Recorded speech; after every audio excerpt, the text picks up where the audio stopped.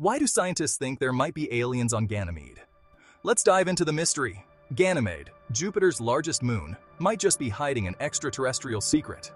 Beneath its icy crust lies a vast ocean, potentially holding more water than all of Earth's combined.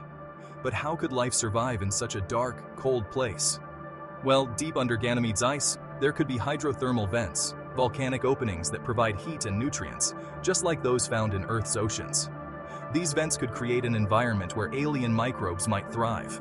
Scientists are buzzing with excitement, using instruments on spacecraft like the upcoming Europa Clipper to peek beneath the ice. Imagine discovering alien life right in our cosmic backyard. So, next time you gaze up at the night sky, remember, the search for life isn't just about far-off planets. It could be waiting in the hidden oceans of moons like Ganymede. Stay curious, space fans. Is